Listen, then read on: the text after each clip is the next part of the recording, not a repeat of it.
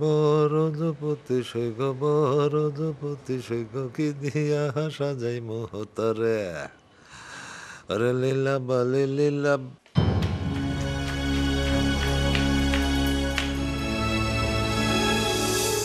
বাবা, বাংলা সিনেমার নায়িকার মতো দৌড়াইয়া গেল। লীলা বালে বরজপতি সৈগ বরজপতি সৈগ।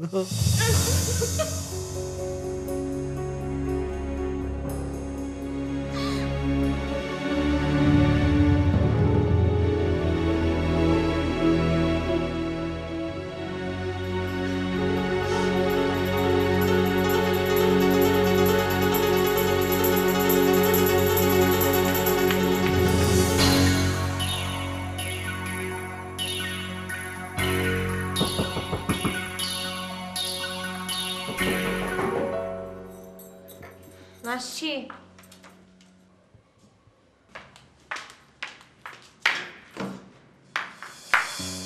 কি ব্যাপার, দিনের বেলা তুমি দরজা বন্ধ করে থাকো কেন? তোমাদের বাসায় চাকর বাকরের ভয়।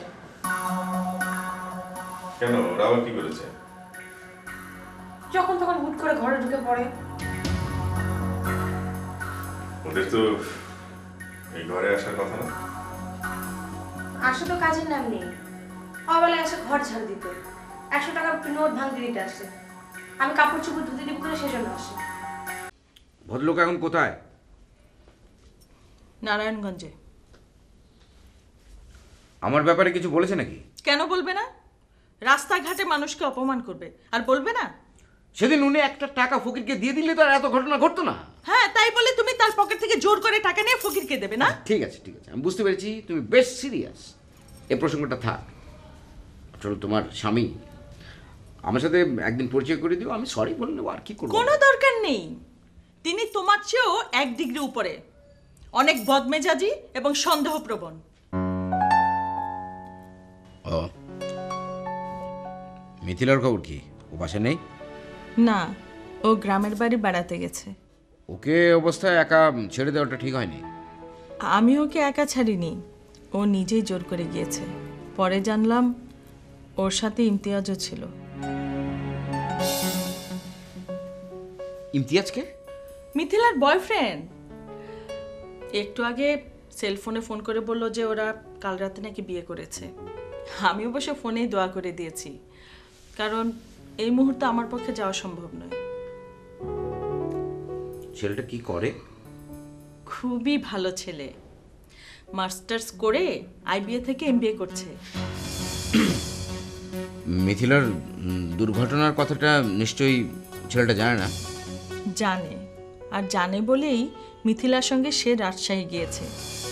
আর ইমতিয়াজ যে সত্যি সত্যি মিথিলাকে খুব ভালোবাসে সেটা প্রমাণ দেওয়ার জন্য এত তাড়াহুড়ো করে বিয়ে করেছে। প্রমাণ দেওয়ার জন্য নাকি ওর উপরে প্রেসার ক্রিয়েট করা হয়েছে? আরে প্রেসার ক্রিয়েট করা হবে কেন? ইমতিয়াজ কি বাচ্চা ছেলে? বাচ্চা ছেলে?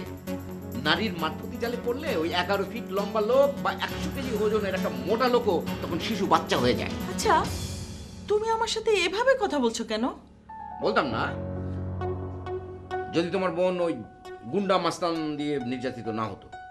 আশ্চর্য, নির্যাতিত হয়েছে আমার বোন, বিয়ে করেছে আরেকজন, তাতে তোমার কি? তোমার কাজ হচ্ছে কেন? ইমতিয়াজের পরিচয়টা কি দিয়ে দেব? না থাক, ও যদি সত্যি সত্যি নিজের ইচ্ছায় বিয়ে করে থাকে তাহলে মাঝখান থেকে আমি কেন ভিলেন হব? কি ভাবছো? কিছু না, আমার মেজাজ গরম হয়ে যাচ্ছে। জলিল, বিন্দু মাত্র চেঞ্জ হওনি। আমি বলছি এখনো সময় আছে, নিজেকে শুধরাও। আমাকে নিয়ে তোমাকে না ভাবলেও চলবে। হ্যাঁ, ভাবতে হবে না বলেই তো তোমাকে বিয়ে করিনি। আজকে যদি তোমাকে বিয়ে করতাম তাহলে আমার কপালে দুর্গতি ছিল। কি? জি। ঠিক আছে, থাকো থাকো তুমি তোমার দুর্গতি। আমি চললাম। আছে।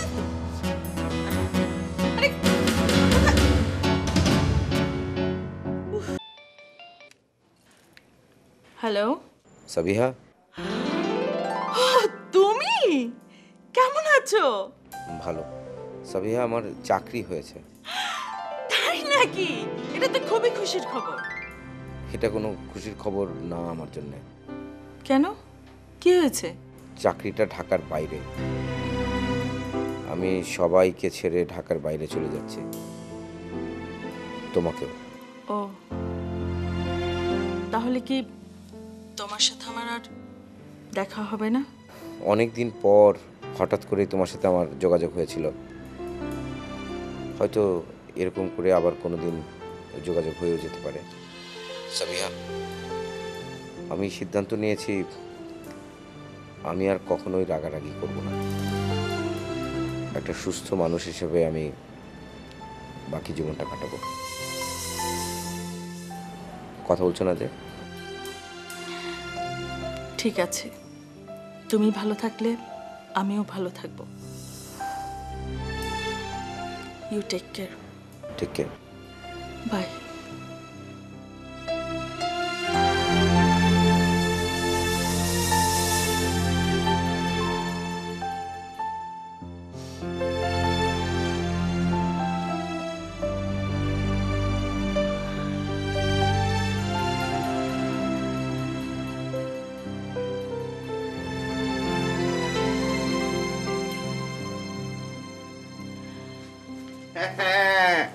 আচ্ছা বললাম, মানে বুঝলাম না।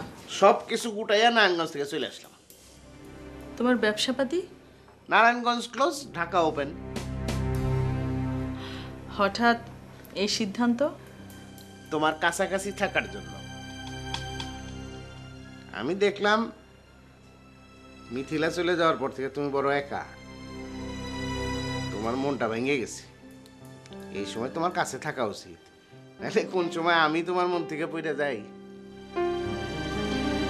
এত দেরিতে বুঝলা? খুব কি বেশি দেরি হয়ে গেছে?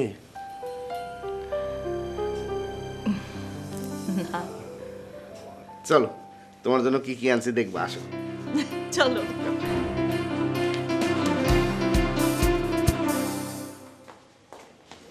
ভাইজান, আমার একটা সিডি আছে, চিঠি কে দিয়েছে? পড়িয়ে দেখেন।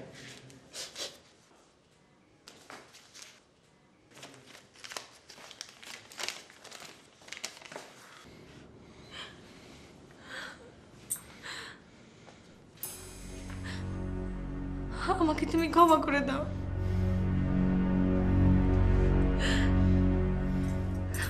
আমি আমি আমার সংসারের সুখের জন্য সব করেছি।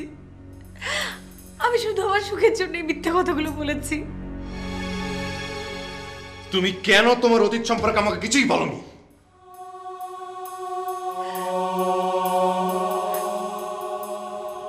আমি আমার এই সুন্দর বর্তমানকে নষ্ট করতে চাইনি।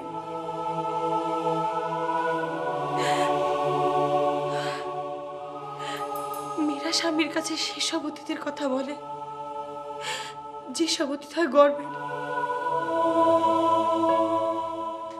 সামিউল আমার অতীত। আমি চাইনি আমার সংসারটা নষ্ট করতে। সেজন্য আমি এসব কথা বলেছি, সেজন্য আমি মিথ্যে কথা বলেছি। তুমি কেন একবারও ভাবনি তোমার সুখের জন্য আর 10টা মানুষের সুখ নষ্ট হয়েছে? আমি জানি, আমি সব জানি।